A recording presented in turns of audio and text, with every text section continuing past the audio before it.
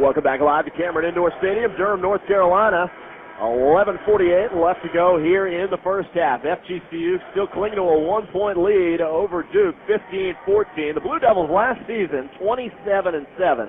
They were 13-3 here at home, but remember they lost to Lehigh in the first round of the NCAA tournament as a 2 seed. Duke is 12-4 all time versus teams that are currently in the ASUN Conference with an average margin of victory in those games of 24 points.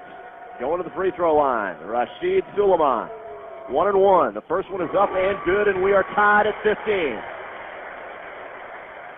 Now Suleiman will have the opportunity to give Duke its first lead of the evening.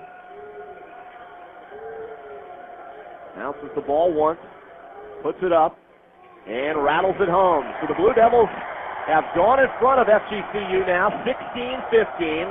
11:45 to play here, first half. Thompson, now Comer back into the game.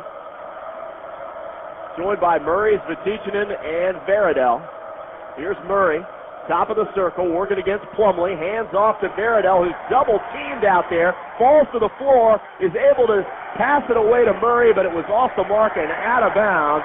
Terrific defense there by the Blue Devils, forcing the turnover on Veradell. And now Duke gets the ball back with the lead, 16-15. Big 7-0 run here by Duke has changed the complexion of the game now. FGCU had the ball, 15-9 in the lead. Turned it over, committed a foul, and now Duke is on this 7-0 run. Curry outside. For three is Kelly, no good. Comer with the rebound across midcourt.